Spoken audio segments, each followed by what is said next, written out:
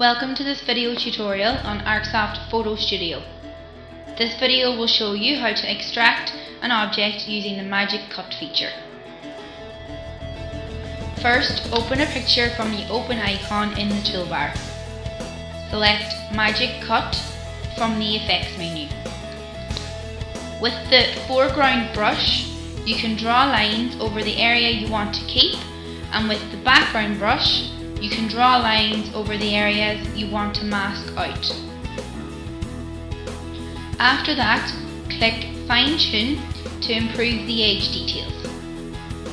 Use Zoom In and Zoom Out to get close to the mask edge.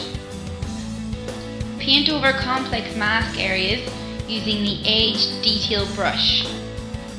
Use Define Color to Keep to choose the colour of the areas you'd like to keep, while at the same time using Details brush to do some cleaning up.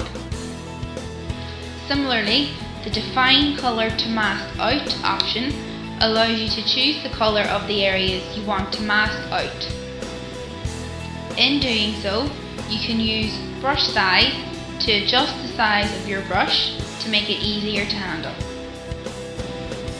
If you'd like to smooth the edge of the mask, the Simplify Edge Brush option will help. You can also use Erase and Add to erase or add backgrounds. Once you're completed, click Cut It Out to extract the object.